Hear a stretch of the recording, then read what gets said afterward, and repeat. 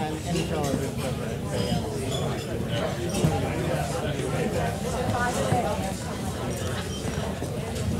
evening, everyone. My name is Diane Redleaf, and I wanted to welcome everyone and thank you for coming to help us all honor my dad. I want to thank Carol Stoddard and Molly Miller from the ACLU and Samantha Tarleton from our office, who did a wonderful job to put this event together.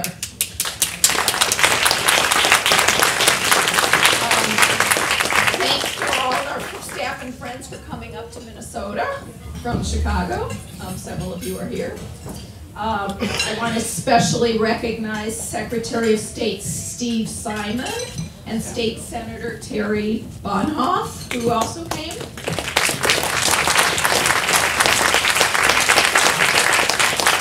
I wanted to thank my mom, whose idea this party was, and my parents for sponsoring all this delicious food, and my brother and sister-in-law, Lynn and Andy and Lynn, for sponsoring the drink, my sister Karen for doing the tribute slideshow. Thank you.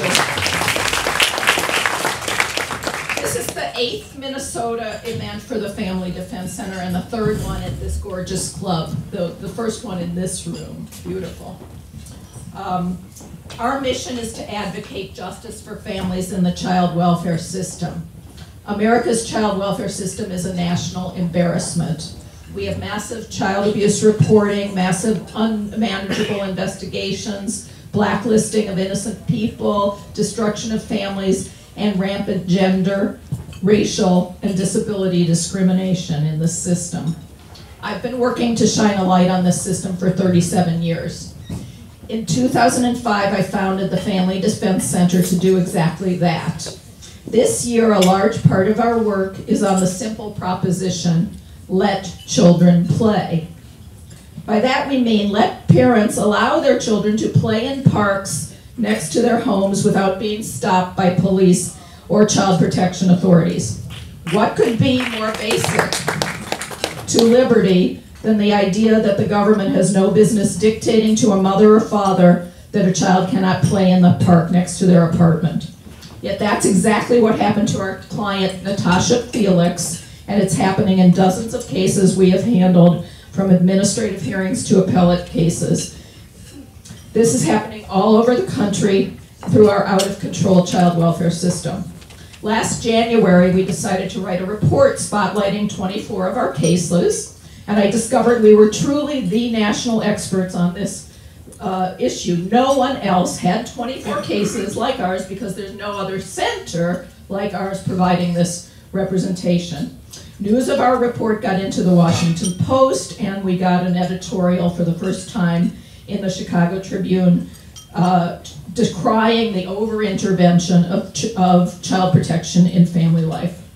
The idea of letting children play has a very deep connection to the mission of the ACLU, and it encapsulates the two commitments my two parents have instilled in me over the many years I've known them both, to children and to civil liberties. The rights of families are basic to liberty. The rights of parents to raise their children are basic to children's ability to grow healthy and independent themselves. The rights of minority communities to raise their children are especially important because of the intersection of the child welfare abuses with police and criminal justice abuses. I'm delighted to be able to share our mission with you and with our ACLU of Minnesota partners. And I'm especially excited to introduce our speaker, who personifies the intersecting commitments to justice that our two organizations share. I'm just going to digress a second and talk about how we got to involve Michele and my dad in this intersecting work. First, I have to say, and I'm going to come back and give a little shorter speech when I come back to help give my dad the award. But first, my dad is one of the most forward-thinking and supportive people I know in understanding what liberty and justice means. And second, he's also one of the most strategic people, too. I'm the one who first met Michele Goodwin through our mutual connection to Professor Dorothy Roberts, a pioneer in writing about race, class, and gender, and who was our first honoree, which is when I met, I think, Michele for the first time. When Michele came to teach at the University of Minnesota Law School, I told my dad about her and urged him to meet her. My dad didn't just file that suggestion away. He not only met Michele, but he quickly pressed hard for Michele to join the ACLU. And when my dad presses for something, eventually he gets his way. Tonight we're seeing the fruits of the many intersections, and we are celebrating the many ways my dad has made all that possible. I'm especially delighted to tell you that Michele was not only a distinguished board member here at the ACLU of Minnesota and its national representative, but she is now an executive board member of the ACLU nationally. She is newly elected to the National Action Fund Board of Planned Parenthood and is a featured writer with the Huffington Post. I'm just going to read very briefly from her official biography, but I'm going to get tired in the process because it's really, I just picked out the highlights, really. She is Chancellor's Professor of Law, Director of the Center of Biotechnology and Global Health Policy at the UC Irvine Law School. She has appointments in 5 different departments by my count. She is one of the leading, this is what the bio says, she's one of the world's leading authorities on the regulation of medicine, science, and biotechnology. Her publications include 5 books and over 70 articles and book chapters on laws, regulation of the human body, including civil and criminal regulation of pregnancy and reproduction, reproductive technologies, human trafficking, and tissue and organ transportation. Her recent works appear in or are forthcoming in the Harvard Law Review, et cetera, et cetera, et cetera. And I just don't know how she does all this. And we're all very interested to hear Professor Goodwin's very timely talk about the intersecting topics of mass incarceration, the new Jane Crow, and the family.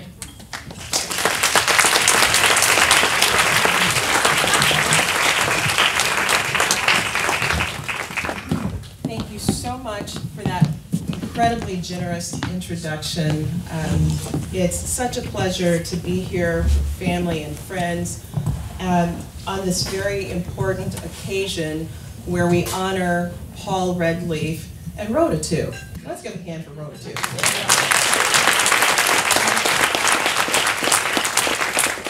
Because it's a love affair, right?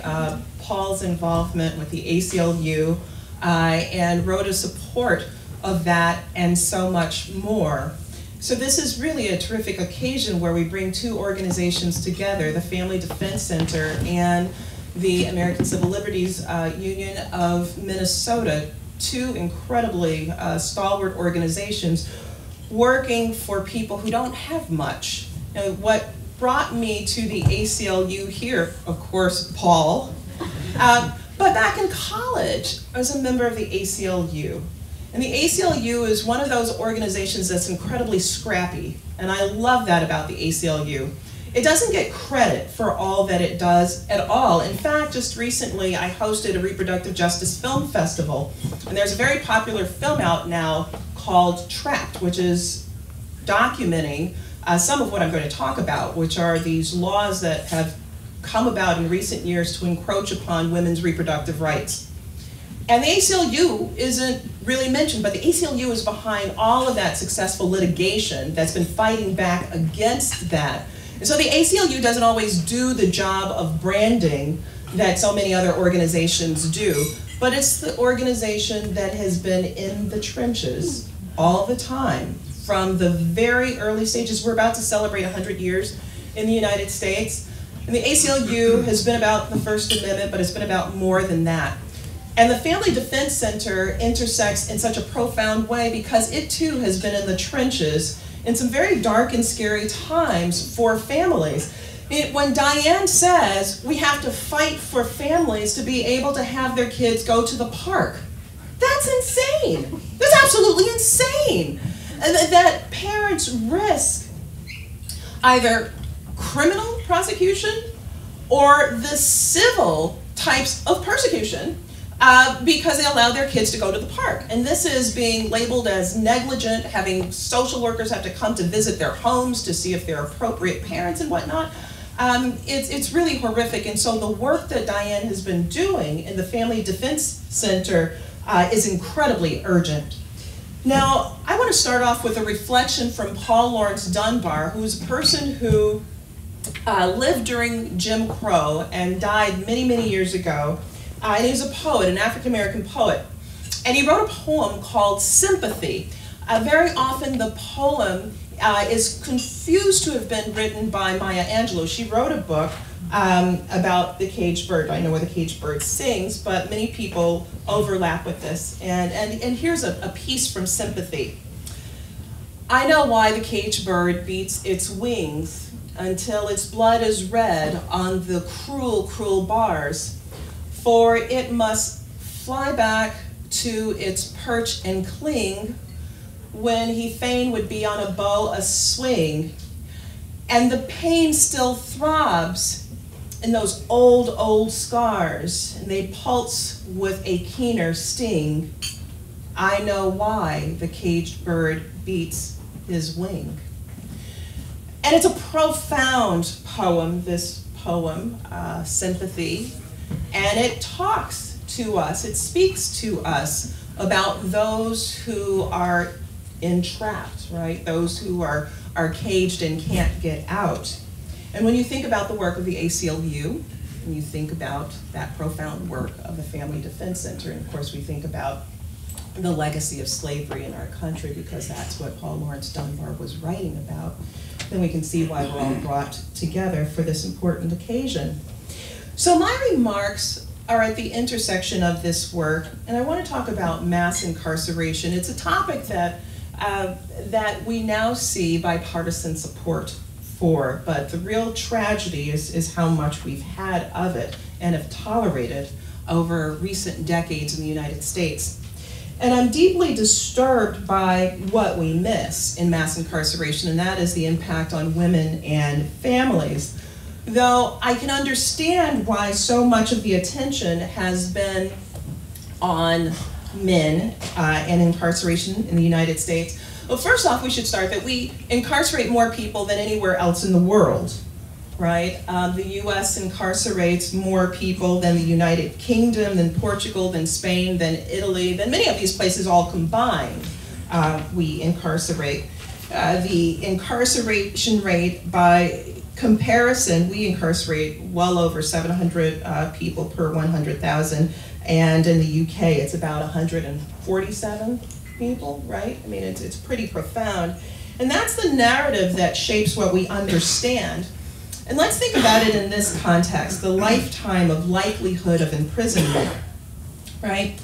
For white men, that's about 1 in 17, the likelihood of imprisonment. For Latino men, it's 1 in 6. For African American men, it's 1 in 3. And that's pretty profound, right, when you think about it. But this is a growing concern for women too. For white women, it's 1 in 111 who will have a lifetime likelihood of imprisonment. For Latinas, it's 1 in 45. For black women, it's 1 in 18. And to give you some sense of what this means on the global scale, while we've talked a lot about, in the public sphere, about mass incarceration in men and how overwhelming it is, what many people would not know is that the US incarcerates more women than any other place in the world. The US has only about 5% of the world's population. We incarcerate about 25%, right? Those are Americans, right? But I should also state too that we want to look at how we handle immigration as well.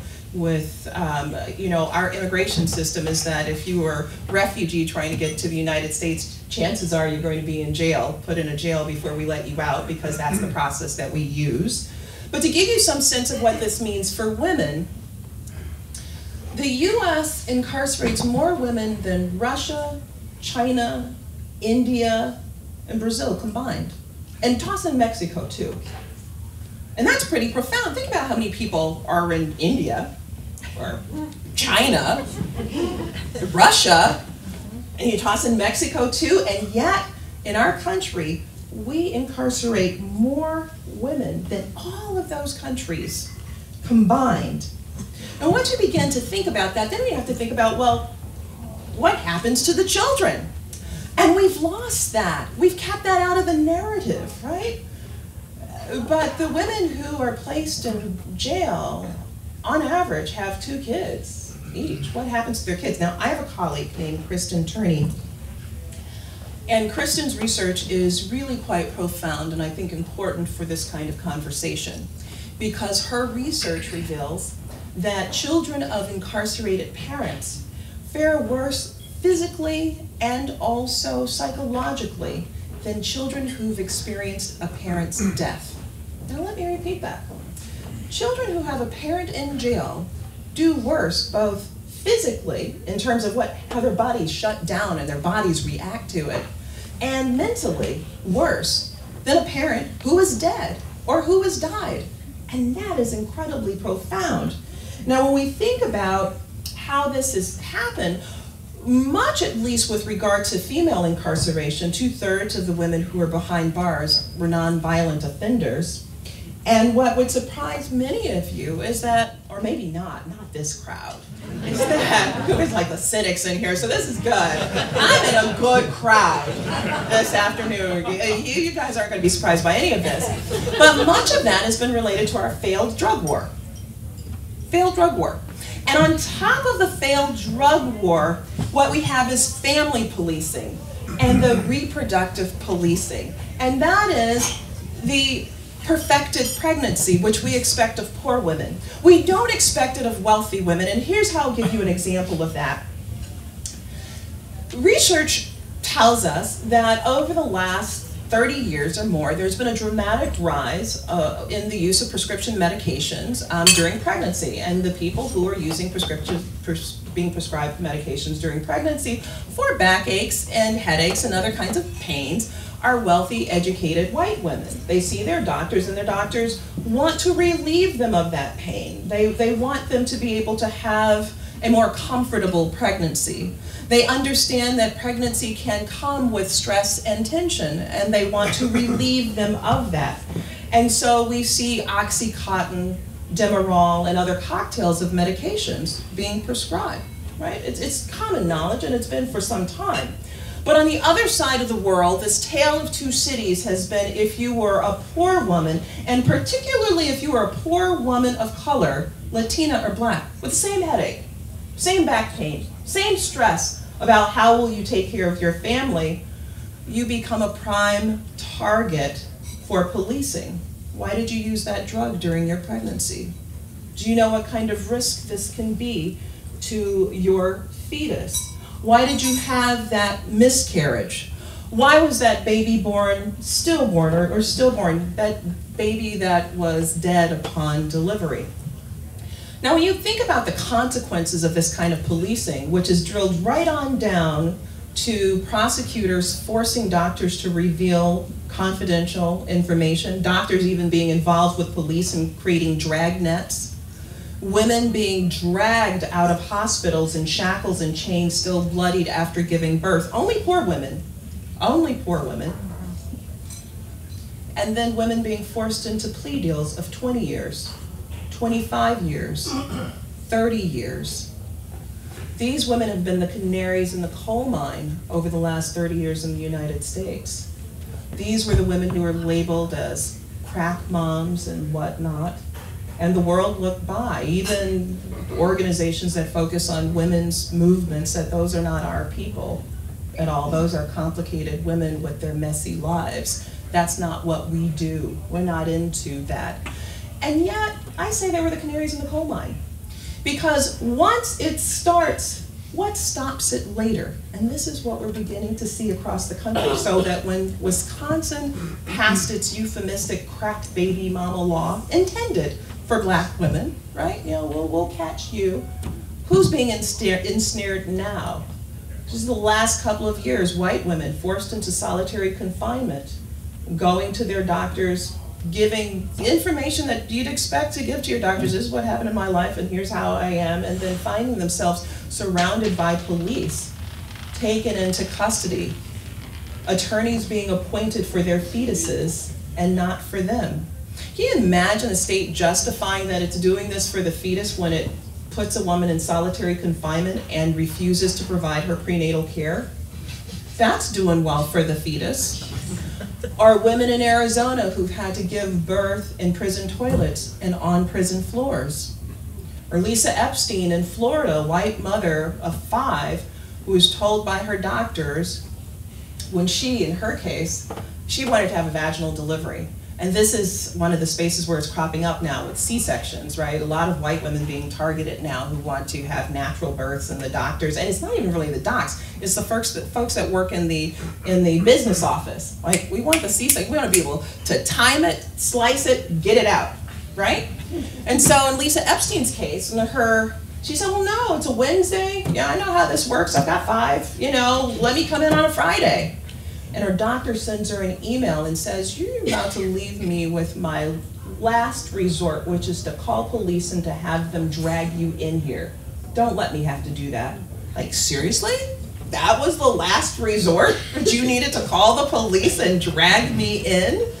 Right? But this is the kind of hostility that women are encountering now, and that is why it's so important that we think about the work that the ACLU is doing, the work that Diane wants to do,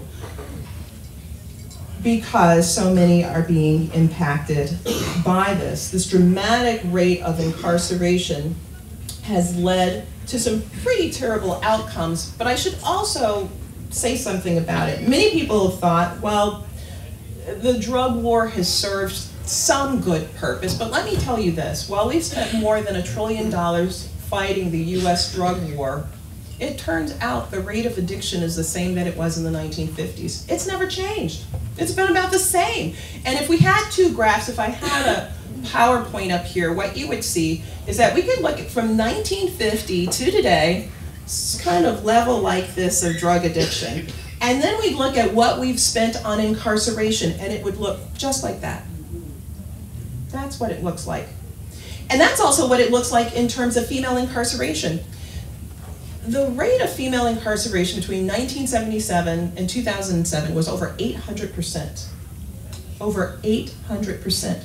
We have more than 1 million women tethered in some way to the US criminal justice system. If they're not in jail, they're being monitored by the state. And what have we done in the process?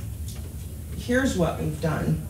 We've now created systems where we say that we're progressive because we have now created prison nurseries so that mothers can be closer to their children and their children can be raised behind bars. When I first heard about this when I was in the Philippines, I thought this was absolutely outrageous. Like, this is what happens in the Philippines to political prisoners. But no, it's now what we do because we're being progressive.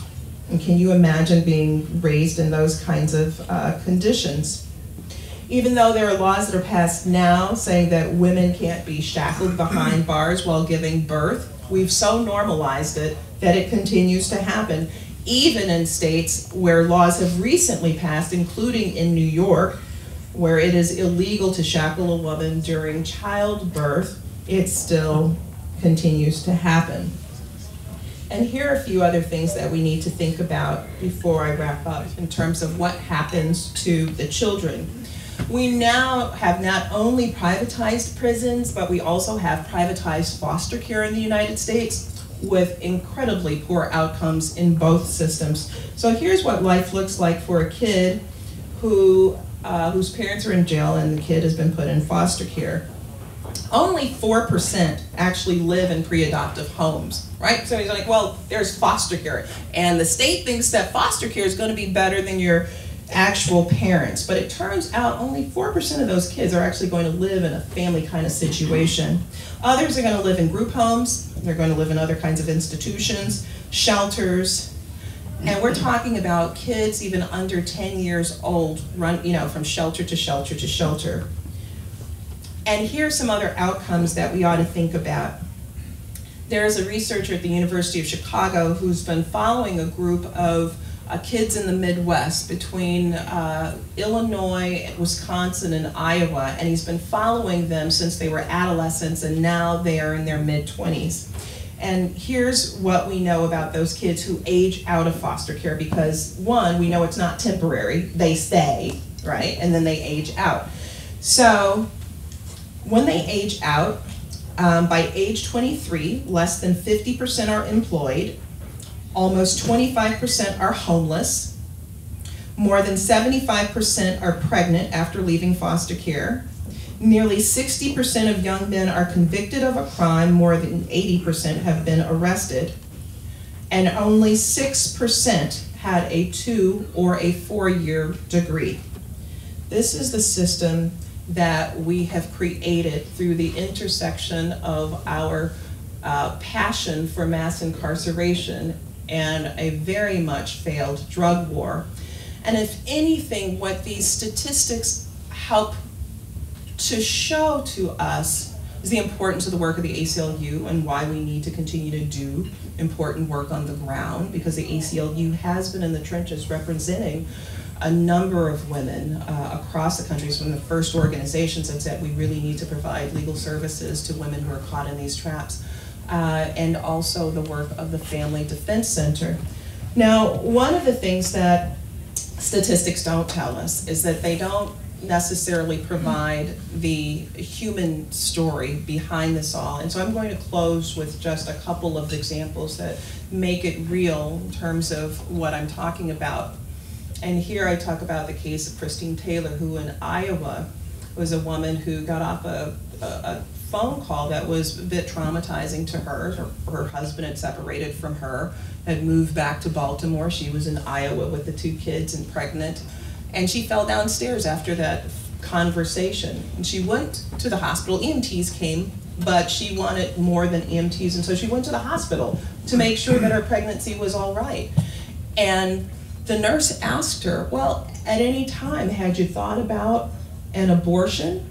And she was honest. She said, well, you know what? My husband left me, so when I first found out that I was pregnant, I thought about abortion, I thought about adoption, I was trying to figure out what my options were, and I'm a mom with 2 kids, I'm single, I'm having to raise the kids. She didn't even get home before police surrounded her car. She was put in jail for 3 days while prosecutors were trying to figure out if they had enough evidence to charge her with attempted infanticide.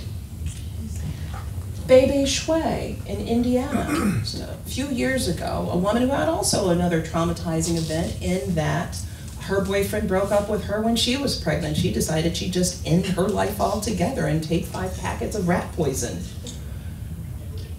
She survived because her friends found her, but the state's prosecutor, the local prosecutor, charged her with first-degree murder and also attempted infanticide. And I could give you other scenarios over and over again of things that just sound absolutely crazy. But all that I want to do is underscore the importance of you being here tonight, the importance of understanding what's happening around us, and that it's really important that we support the work of these 2 important organizations that are trying to do some pretty hard but important work in recognizing civil liberties and trying to represent and lift up the dignity of people who happen to have the least amongst us. And with that, I'll close. Thank you so much.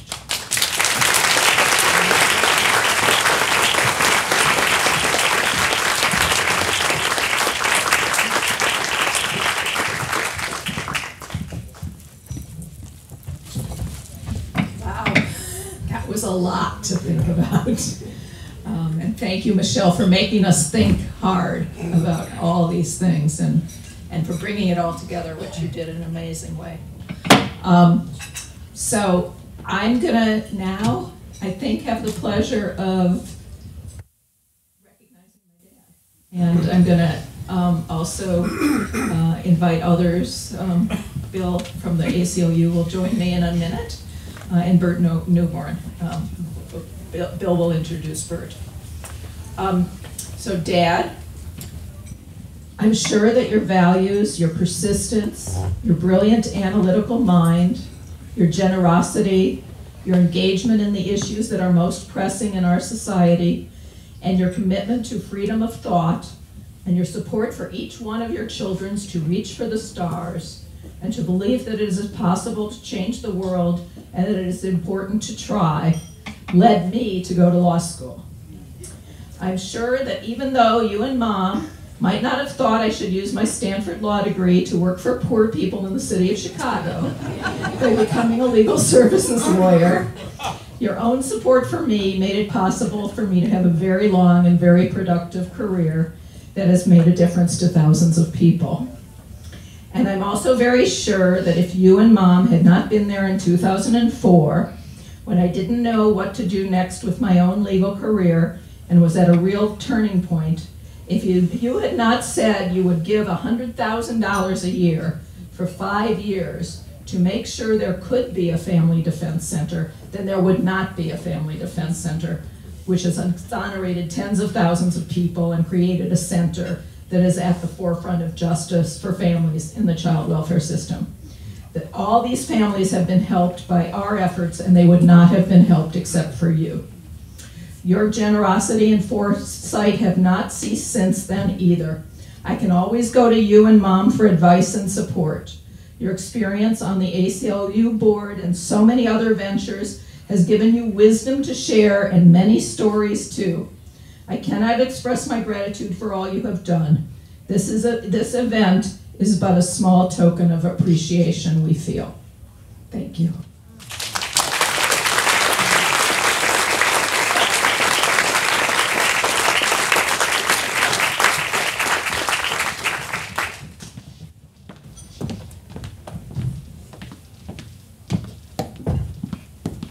Good evening, everyone.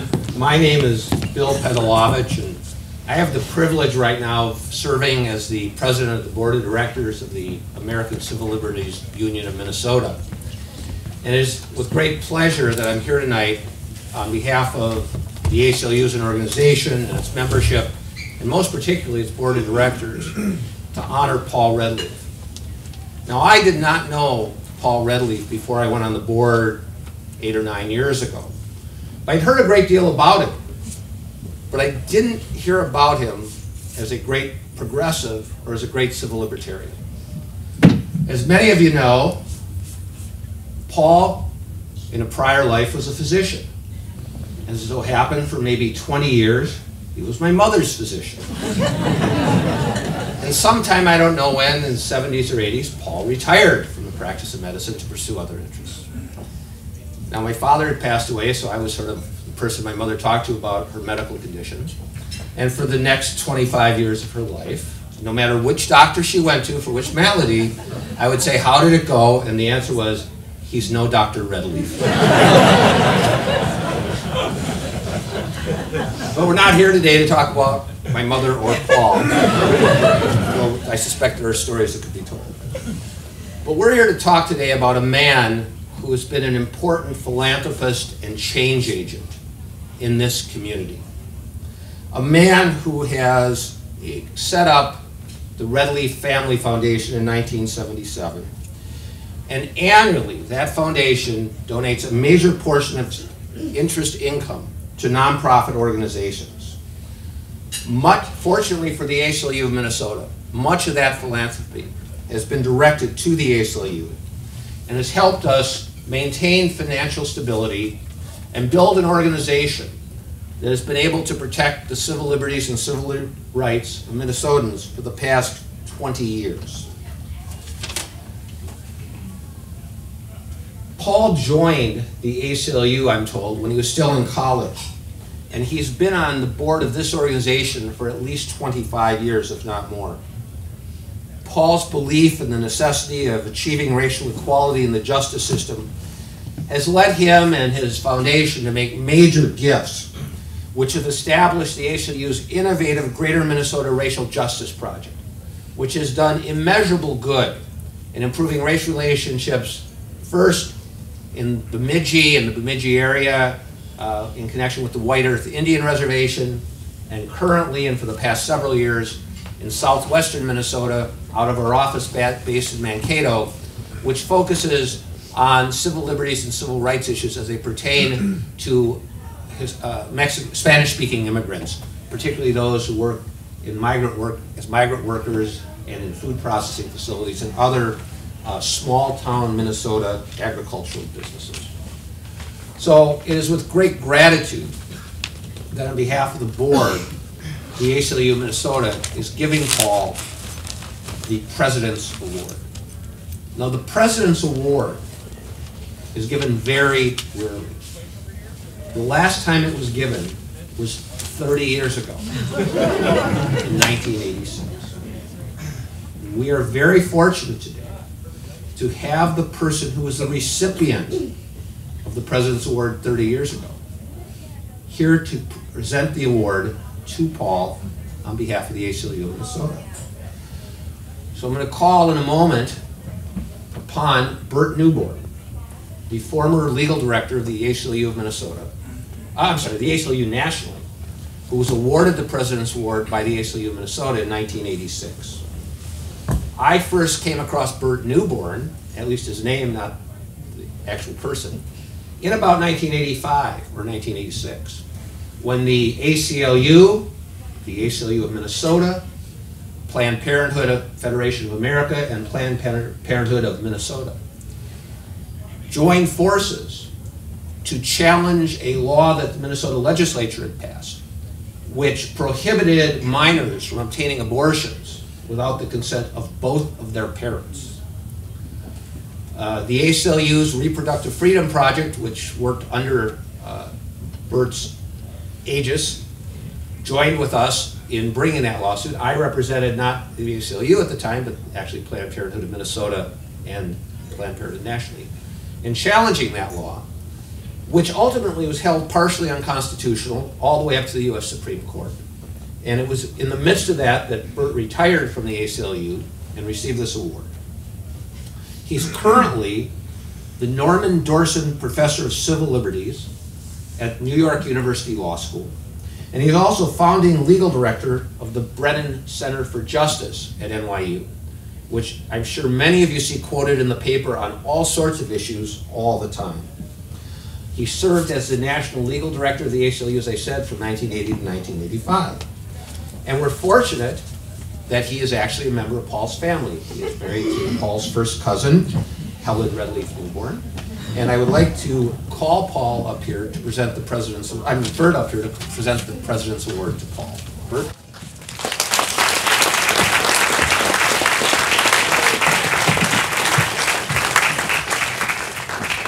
Thank you. It's a delight to be back. I always joke, I got a number of awards from the affiliates in 1986 when I retired as ACLU legal director, and I've often said they were very grateful to see me go.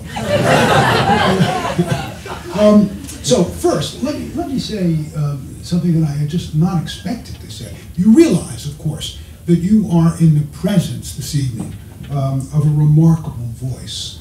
Michele Goodwin is a national treasure, and the degree to which she has been able to bring together strands of thought that people had ignored for a long time is remarkably important. So it was a wonderful talk, Michele. Thank you.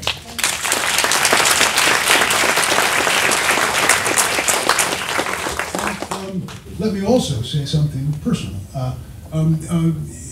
Many of you may know that Paul entered Cornell University in 1948, and his academic record was so brilliant that when my wife Helen applied there about a decade later, she was admitted. And because they probably thought that she was, you know, Paul's sister or something. And she was admitted, and that's where I met her. And we met and married at Cornell just as Paul and Rhoda met and married at Cornell. And so I owe Paul a great debt, because without Paul's academic record, Helen doesn't get into Cornell. I never meet her. And my in-laws don't have to deal with a scholarship kid from Queens who married their daughter. But it was it's a wonderful story. Let me say something professional. It's not just personal, professional. The two organizations that you're honoring here tonight, Family Defense Center and the ACLU, are extraordinarily important organizations. They're extraordinarily important organizations because they are among the most successful of groups. Groups of comfortable people. The ACLU is not made up of poor people. There are a few members, but it is a comfortable organization. And the support for the Family Defense Center does not come from poor people. Poor people lack the resources to be able to organize the resources and people necessary to speak for them. And so the important thing about both organizations, and Michele's talk said it so well, is they can see the world from the bottom up. And they have the capacity to express what it's like to be on the bottom to many of us who are always on the top. And that ability to articulate what life is like for the powerless in institution after institution is probably the single most important thing toward maintaining this society as having the hope of being a genuinely moral place to live. And so I salute both organizations. My life inside the ACLU has been a joy. It was a great pleasure to work for so many years there, and watching Diane's work at the Family Defense Center is also a joy. And there's something special about that Redleaf family. I mean, you've got, Paul and Rhoda, Diane, my wife Helen Redleaf Neuborne, who was one of the principal draftsmen of the Violence Against Women Act, was the director of the now Legal Defense Fund, and for 21 years a leader at the Ford Foundation in fighting for low-income women. So there's something to be said for the Redleaf family, and I'm glad to be a collateral piece of it. So, finally, a little something political. I just wanted to remind you of the stakes in this coming presidential election, but also the narrower stakes about the Senate's failure to take up the nomination of Merrick Garland to fill the slot on the Supreme Court. You've heard lots of arguments about whether it is or is not within the constitutional obligation of the Senate to carry out its responsibility to advice and consent.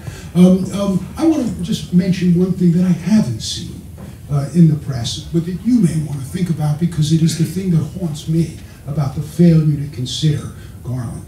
We now have a 4-4 Supreme Court.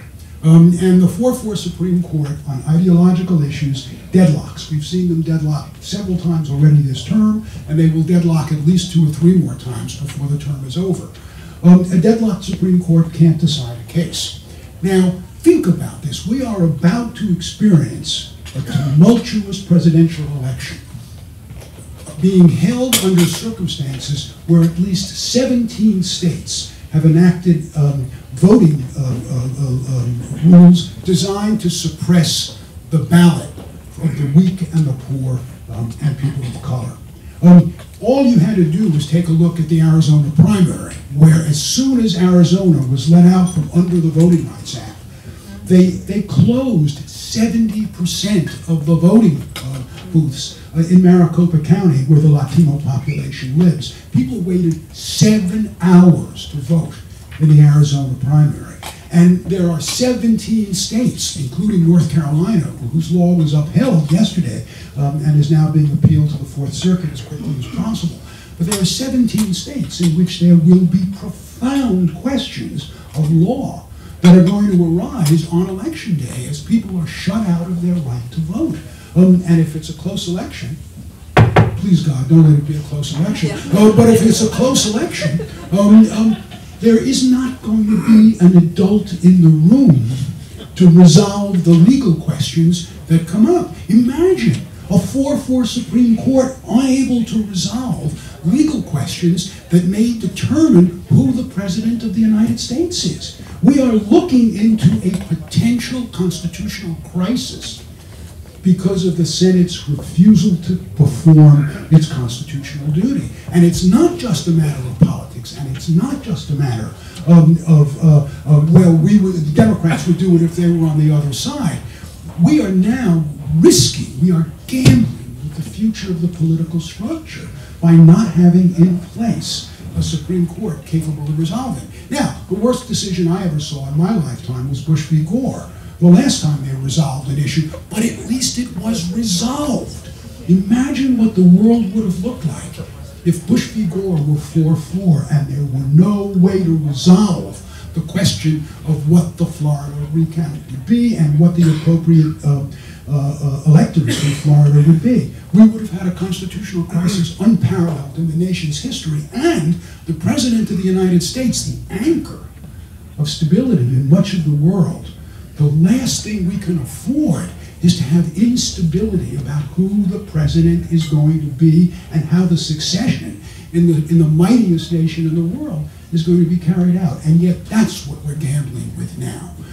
So my hope is that to the extent that you have any interest in politics and interest in dealing with people, if you let your representatives know how important it is to put maximum pressure on to see that there is some form of confirmation hearing for Judge Garland. Now let me say Judge Garland's not the judge I would have wanted. He's much more moderate than the judge I would have hoped that President Obama would nominate. But he is the fifth vote for resolving important questions. And it is important to get about the business of seeking to confirm it. So now, the real reason they brought me here is that I'm a very, very good reader. And they've asked me to read to you the plaques and to award all the plaques, and it is really a joy to do it. So let me read. As you might expect, the ACLU's award much longer. Oh my goodness, much longer. But let me read the Family Defense Center plaque. The Family Defense Center plaque reads, and it's really a lovely, heartfelt. The Family Defense Center proudly presents the Catalyst Award to Paul D. Redleaf for his extraordinary commitment and transformative contributions to the Family Defense Center's advocacy for families in the child welfare system. Congratulations, Paul.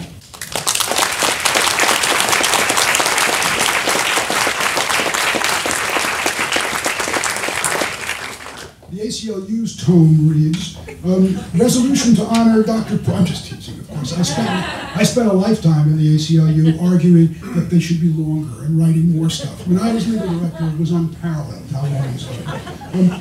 Resolution to honor Dr. Paul Redleaf with the American Civil Liberties Union of Minnesota's President's Award. Whereas Dr. Paul Redleaf has been a member of the American Civil Liberties Union for over 60 years. Whereas Dr. Paul Redleaf has had a lifelong commitment to civil liberties, whereas Dr. Paul Redleaf has served as a member of the Board of Directors of the American Civil Liberties Union of Minnesota since 1998, whereas Dr. Paul Redleaf has served for many years as a dedicated member of the Finance and Legal Committees of the American Civil Liberties Union of Minnesota, whereas Dr. Paul Redleaf's financial support has been critical to the viability and success of the American Civil Liberties Union of Minnesota for many decades, whereas Dr. Paul Redleaf's financial support has made possible the protection of minorities from unequal treatment by the criminal justice system through support of the Greater Racial Justice Project of the American Civil Liberties Union of Minnesota, whereas the focused philanthropy of Dr. Paul Redleaf has strengthened the governance of the American Civil Liberties Union of Minnesota and provided it with long-term financial stability. And whereas Dr. Paul Redleaf is a great American, Minnesotan, and civil libertarian, now therefore be it resolved that the Board of Directors of the American Civil Liberties Union of Minnesota wishes to express its tremendous gratitude to Dr. Paul Redleaf by bestowing upon him the honor of its Presidential Award.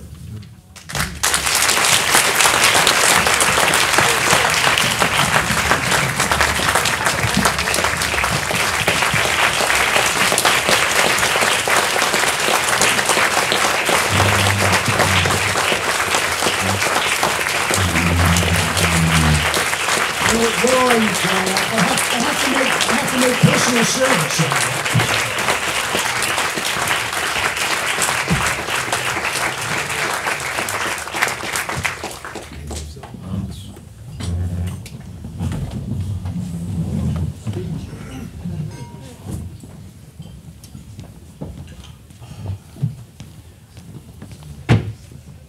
First of all, it should be clear to everyone that this award is not to me alone, but is to Rhoda and me, because everything that I've had to do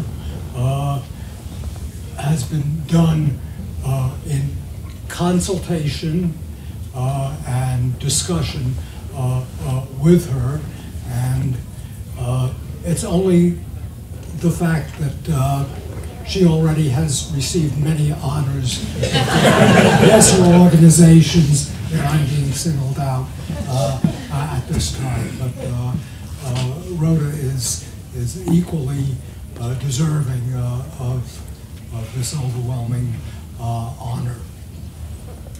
Now, I've been told that my speech should be limited to 2 minutes, but that's going to be impossible because I have to thank Carol and Diane for the inception of this idea, and then to the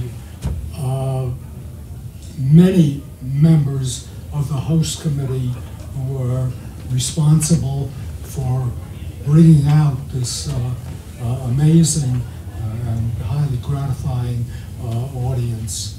And you know, I can't call you each by name and thank you, but believe me, I appreciate, and we all should appreciate your efforts.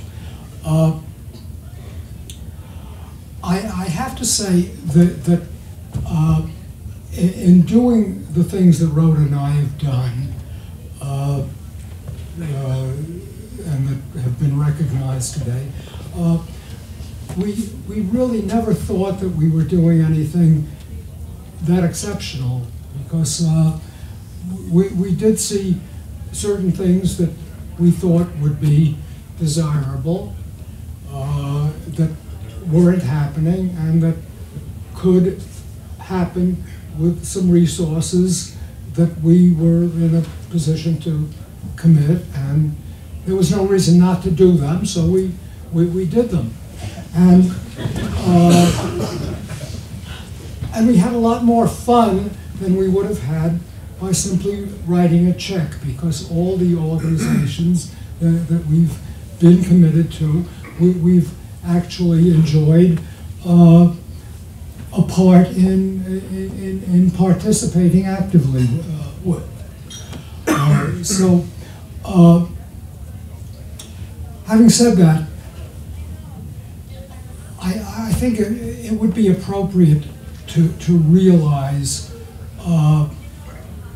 the vast amount of luck that has resulted in my being up here to receive this award. In 1931, a white male had a life expectancy of 70 years, and I've passed that by about 15, which is amazingly lucky in itself, but I've passed this without any major health issues and with 1 day of being sick in bed in my entire adult life. Now that's, I think, rather extraordinary, and that's pure luck.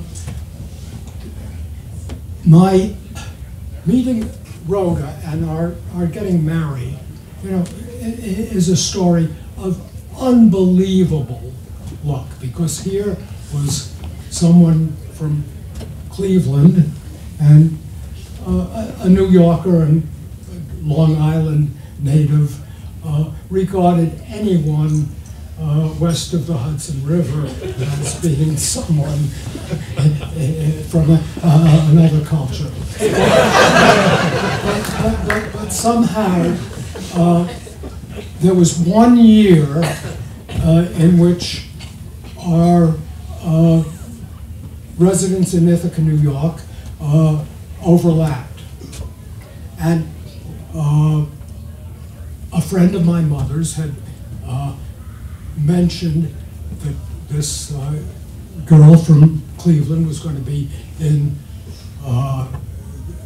Ithaca at Cornell, and I should look her up. And freshman girls were at a premium because the ratio of men to women at Cornell in the days when engineering was a purely male endeavor was about 7 to 1. So even if you looked up a freshman, there was very little likelihood that you'd get through. But somehow I managed to call Rhoda in late October or November, and we did meet. And we didn't realize it at the time, but that was the last time I ever had a date. Now, Rhoda went back to Cleveland, and she says that she had only one date to say goodbye to an ex-boyfriend. But from that time on, we were a couple, and we survived a year of separation when I started medical school and she was still at Cornell. And we survived total lack of enthusiasm by both my parents and hers about this liaison. And we did manage a wedding which the anticipation of made Rhoda's mother violently ill.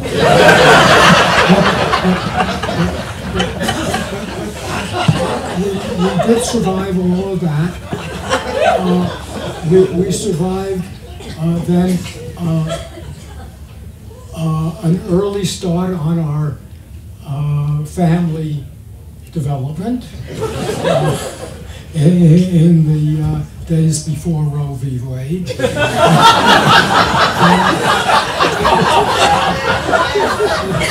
And we survived a move to Minnesota, which was indeed very stressful for Rhoda with a 6-month-old baby. But she took that as a trooper and took with equanimity or relative equanimity my decision to come back to Minnesota after my 2 years in the Army.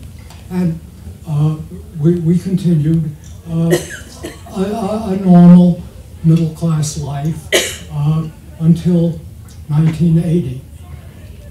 When I made a rather rash decision to abandon a comfortable career as an internist, to embark on a risky career for which I had absolutely no training. And she acquiesced to my becoming a trader on the option exchange, where by total accident on October 19th, 1987, a date which you may not recognize immediately, but which has become memorialized as Black Monday, I happened to find myself, not in Chicago on the exchange, but here in St. Paul at a doctor's appointment, and I just happened to have an option position which I never would have gotten into voluntarily because I was in a position which was going to lose money day after day if the market didn't do anything. But as it happened, the market did a lot. The market crashed 20% while I was at the eye doctor. And I got down to Chicago, and I found myself at the end of the day up a very substantial amount of money, totally accidentally. So here was luck playing itself out. And then when I finally decided that there was no point risking the unpredictable things that could happen as a trader, I should cash in my chips. I violated a basic rule of investing, of diversifying. I put everything in the hands of one investment manager. Now, I thought he was bright, and I knew him well. He had gone broke twice already. But I had confidence, and Andy took my savings, and for any number of years generated double-digit returns, and so all of this has made possible what we've been able to do, and as I say, I've just been very lucky, because things could have been otherwise, and I could have been rightfully categorized as being rather stupid in some of the things that I did. So, thank you once again for this overwhelming and I think largely undeserved tribute.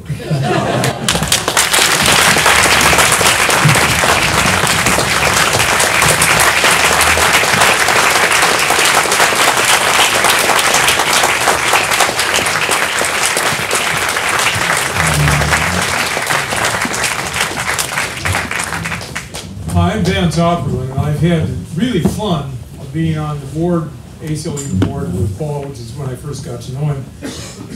Now, some of you may know that I was an anti-war activist, and in that guise, I have a very unusual request of all of you. I'm going to ask you to all join an army.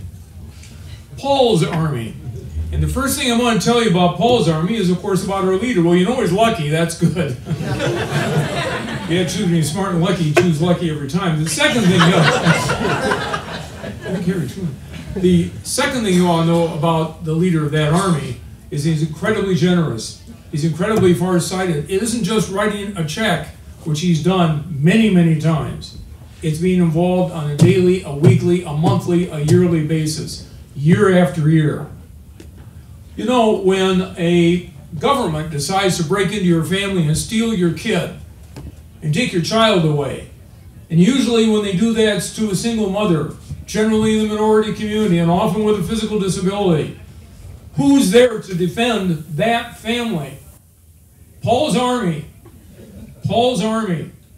The Family Defense Center and the rest of the Redleaf Army. When the government decides to knock down your door, steal your stuff, claim that it's there because they have the instrumentalities of a crime, but no crime is ever charged, takes your stuff, sells it at auction, and keeps the money, who's there to defend you? Paul's army through the ACLU. When the government decides to creep into your doctor's office or give money to an organization that's indoctrinating people with a strange religion, or even a regular religion. I think Paul regards them all as strange.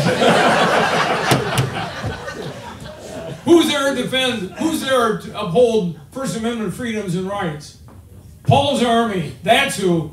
That's the army I want you to join. Now I know you're all going to ask me, how? How can I join Paul's army? Well, remember the draft card? I have the facsimile right here inside your table. Here's how you join Paul's Army. Make a donation. You can give any of the amount indicated or the other, which by the way means more. Feel free. You can designate, notice the front of that modern draft card. Half of it's addressed to the Family Defense Center, the other half to ACLU. You can choose one, both, either one, and you can designate. That's how you join Paul's Army. And while you're doing that, let me just suggest one other use of Paul's Army, which will swell in numbers thanks to everybody in this room. If it should happen that we have a president in this country who decides that the government should go out in the streets and arrest everybody who looks Mexican or Muslim or God knows what else and send them away, you can be darn sure the first group that will be fighting against them is Paul's Army. So join Paul's Army. Join today.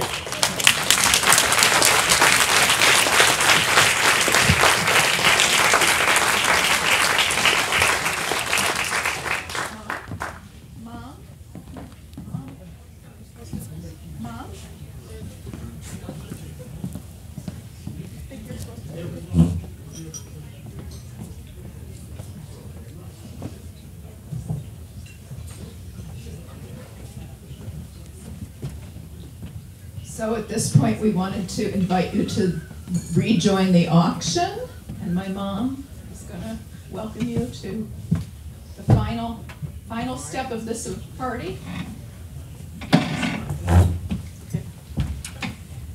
I was told I was supposed to say that the auction was going to close in about 10 minutes. But before I say that, I have a couple of other things I'd like to say.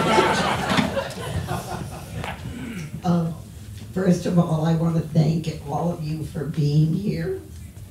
And I want to thank my daughters, Karen, for the marvelous slideshow that I hope you've all looked at. She's been working at it for a long time.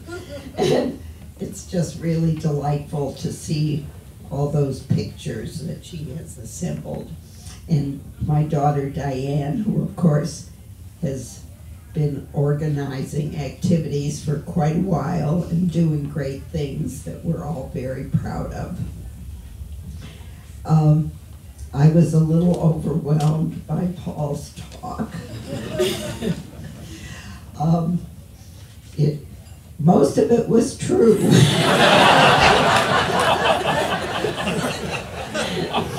It is kind of an incredible story.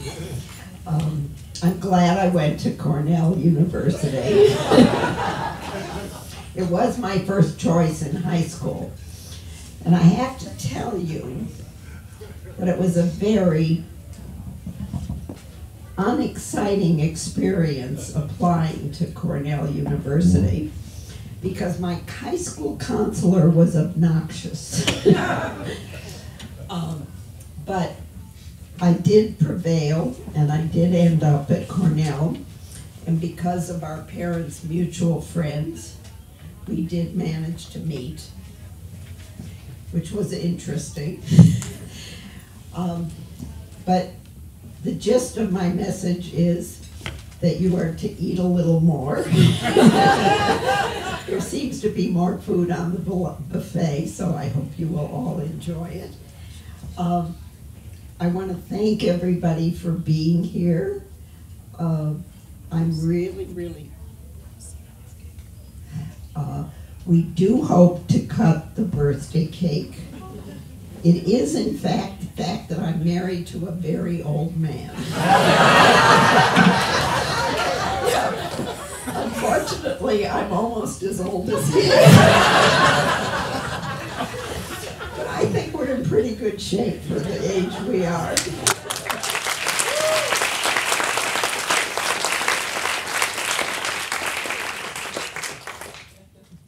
This is really a very exciting event, and I'm delighted that Paul is finally being honored because he has sat through, I can't tell you how many honors for me. Because women's organizations are much better at organizing men's organizations. That part is really a joy, because he's been very good about coming to all the things in my honor. So please join us in 10 minutes. 10 minutes? Yes. 10 minutes more for the auction, and there's food still available, and then we'll cut the cake. But we would want them to sing happy birthday. Well, I think we could sing happy birthday. In fact, Paul just had a birthday. He just turned 85, and I can't believe he's that old. So, would you join me in singing? Happy birthday to you. Happy birthday to you. Happy birthday, dear Paul. Happy birthday to you.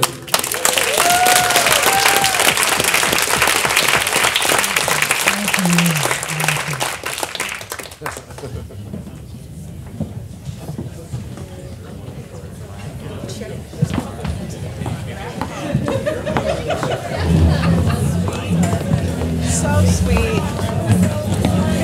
Join that army. It all went down, right? So